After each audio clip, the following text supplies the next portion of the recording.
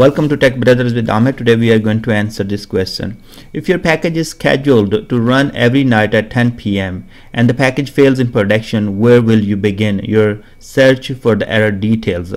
So for answering this question, I will not jump into straightforward and say, okay, I will start looking into the errors and I will start looking into the job view history and all those kind of things. I will start something like this.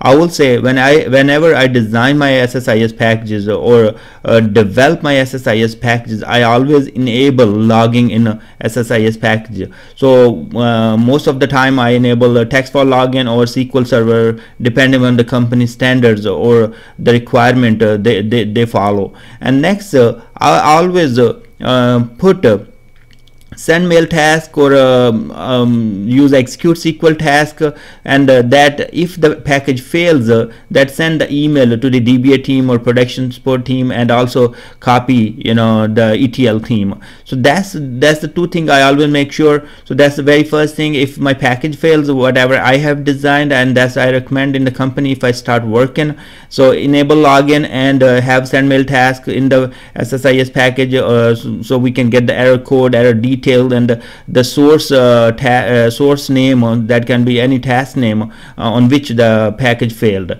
So I recommend that to enable that in all of the packages, and that's how I start looking. I get the email, and that start from there. If error doesn't give me whole lot information, I go into the log files and start looking into the log information, and that's how I track down.